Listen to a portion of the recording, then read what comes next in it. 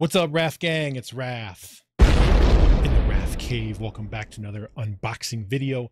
This is going to be on a 4K HDMI switcher. I did a video on a 4K splitter, but if you guys are looking for a 4K switcher, which means you have, say, 4 to 5 devices, and you want to switch those devices on only one input on your TV or receiver or whatever else device you have, then you want a switcher.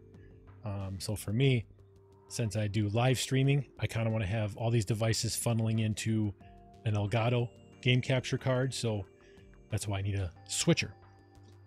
So I looked on Amazon and I'm going to give this one a try. Let's check it out. All right, guys, this is a SkycropHD 4K 60 Hertz 5-port HDMI switcher.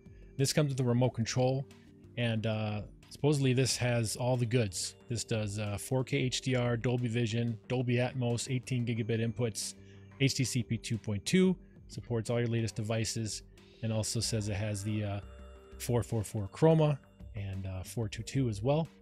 Even supports 12-bit 420 support. This also has auto sensing as well, so you don't necessarily have to have the remote control and switch your inputs all the time.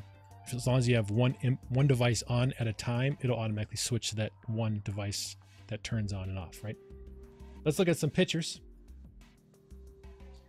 So it's a nice metal construction, which we like, because we have, you know, it gets rid of heat easier that way. And it's like good construction.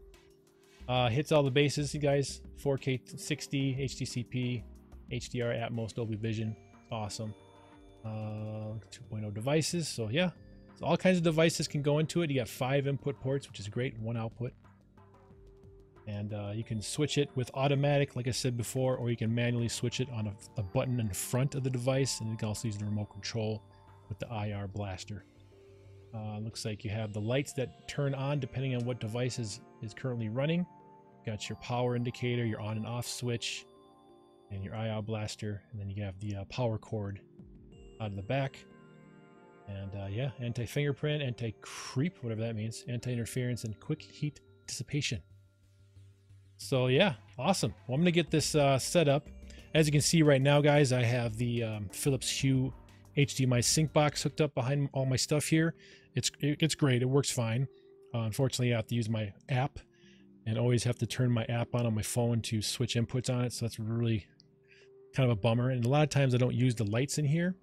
I'd rather use my lights in my home theater when I'm listening to music or watching a movie, have some cool lights dancing around the screen. That'd be kind of cool. So what I want to do is move that HDMI sync box over to my theater room and have this box hooked up to my main area. So without further ado, guys, let's get this unboxed. Switch cameras here. Boom.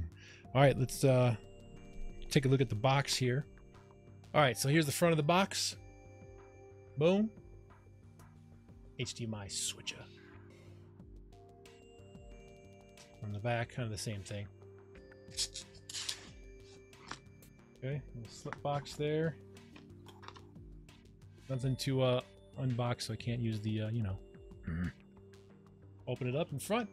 Very nice. Save that to the end. So, take that out. This is what you got inside. You have your standard power adapter. Pretty simple stuff there. You have your remote. Hopefully there's batteries inside already. Looks like there is. And pretty simple, guys. You got your 1 through 5, your power on and off, and then your cycling input on the bottom. And then on the inside you have owner's manual, which is in multiple languages. But you know, standard stuff. You can't really see it, but here, standard stuff there. On the back there. And for the main event, okay, got a piece of tape on there, nice. Okay. Yeah, solid little box here, right there, bam. Boom, right there. Front. And your front right there. All right, I'm gonna get this all plugged in, turn it on, and see if it all works well. All right, be right back. All right, guys, so I have the 4K switcher installed. As you can see the picture right here, I have in port 1 my computer, in port 2 my Series X, and in port 3 the PS5. And right now we're on port 2. This is Xbox Series X.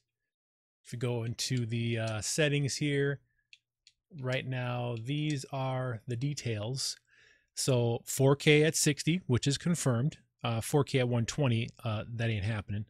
120, that ain't happening. HDR 10, sweet. Dolby Vision, yeah, that's not happening because I'm going through the Elgato, but it does say that it handles Dolby Vision. And Dolby Vision at 4K 120, that won't happen until LG sends out an update to get that going. Otherwise, the TV does support 10-bit 24 hertz, 10-bit 60, 10-bit 50, HDR 10, and we're good to go there. So that is good on the Xbox. Got the remote control right here. We're going to switch it over to input 3, which is the PS5. Switch that over, wait till I get a screen up and running there. And there is the PS5. And if we go over to settings and we go down to screen, we are getting 4K 60 with HDR. HDCP is off, so I can stream. HDR good. HDR at 50 and 60 at the UV 420 and 422. And yeah, good to go there.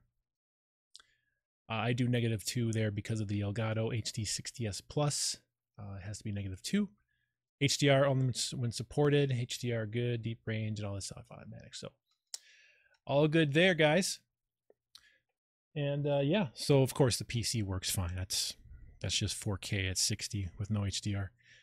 Otherwise, guys, I'm gonna play around with this switcher for a little bit, do some streams, make sure it's all good to go. But otherwise, I will leave a link in the description below if you want to check this one out for yourself. It's only like 30-something bucks. If you need a good 4K 60 HDR switcher, this will be a good one to go with.